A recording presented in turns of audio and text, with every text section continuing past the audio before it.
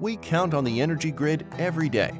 The grid reliably delivers the electricity that runs our economy, powers our homes and businesses, and makes innovation possible.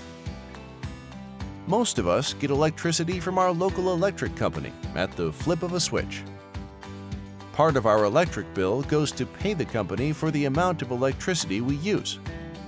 Another part goes to support the cost of building, operating, and maintaining the energy grid. Today, some customers are putting rooftop or private solar panels on their houses to generate their own electricity. Most of these customers are still connected to the energy grid and use it 24/7. Sometimes private solar customers use the grid to buy power. Other times, they use the grid to sell extra power to their electric company, and they get credited for the electricity they sell under a policy called net metering. Because of the way this credit is calculated, private solar customers actually pay less to support the energy grid than everyone else, even though they still use the grid around the clock.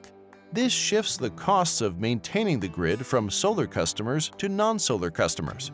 We're all working to improve the ways we generate and use electricity, and outdated net metering policies need to evolve and align with today's technology. A smarter, stronger, and more reliable energy grid benefits us all. So it's only fair that everyone who uses the grid, private solar and non-solar customers alike, should share the costs of operating and enhancing it.